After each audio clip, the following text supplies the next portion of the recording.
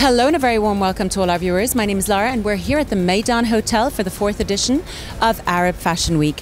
Joining me today is a very, very special guest, none other than Lana Talostan. Hello and a very warm welcome to you. How are you doing, Lana? I'm good. How are you, Lara? It's nice to see you again in the 4th edition of the Arab Fashion Week. Absolutely. It's a pleasure to have you with us on today's show. Thank you so much. Thank you, my dear. Lana, we're going to start off by asking you to tell us a little bit more about who Lana is. Well, what is it that you're involved in? What are the different business activities that you're involved in here in the region? I'm a businesswoman. I'm involved in interior design, as well as I do a lot of events. I'm an event organizer with government and individually as well. I'm a PR consultant for a few companies here in Dubai. So it's very nice to be in the Arab Fashion Week. It's something, something very big, something very different, especially in Dubai. Absolutely, I couldn't agree more with you. Lana, you've been with us since the first edition of Arab Fashion Week. How would you say it's evolved over the last few editions? Actually, I was from the beginning, and it's growing more and more. Just noticing the difference between the first edition from the Arab Fashion Week and now, it's a completely big difference.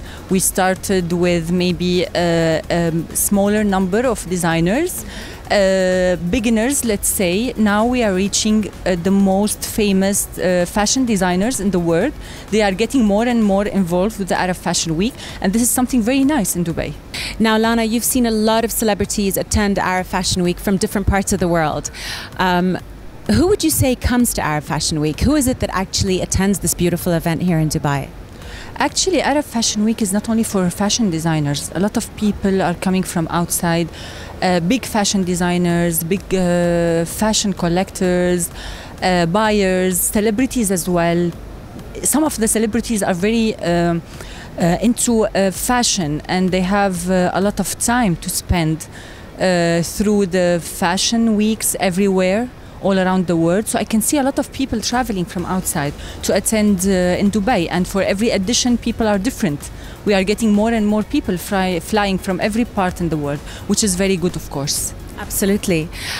What does fashion mean to Lana? Actually, with all this pressure I have in my life in business, as an interior designer, event planner, businesswoman, still if I can find some time during my day, I would love to be a fashion designer. I'm obsessed with fashion, and I love to be into the fashion, but hopefully maybe one day. But for now, I spend a lot of time just, searching, looking, trying to attend a lot of fashion designers, fashion weeks, fashion events. So I'm trying my best. Well, your dress says it all. You're wearing an absolutely stunning dress. Who is this by? Thank you. She is a very elegant Pakistani fashion designer. Her name is Mary. And she did something special. I just changed the color, and she did this one for me. It's absolutely beautiful. Thank you so much. Thank you, Lara. Lana, last but not least, what message do you have for the viewers that are watching us regarding Arab Fashion Week? What would you say to them? Actually, I would like to ask you all not to miss any of the days for the Arab Fashion Week. Fashion designers this year are really very, very different than all the years. So would like to see you all here with us. Thank you. Lana Talostan, we'd like to thank you for spending some time with us on today's show and wishing you continued growth and success. Thank you for having me. Thank you so much. It's a pleasure.